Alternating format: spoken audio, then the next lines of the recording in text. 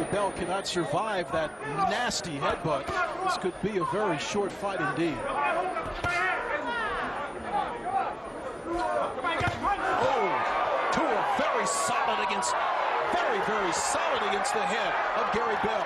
Bell would appear to be wobbly and defenseless against the ropes as Tua pounds him into submission, and this fight is over in less than 1 round. David Tua, he retains the USBA Heavyweight Championship.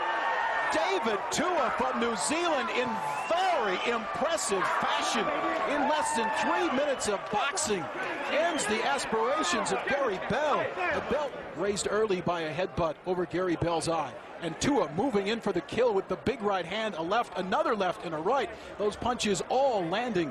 Bell offering absolutely no resistance, backed into his own corner as Tua pounds.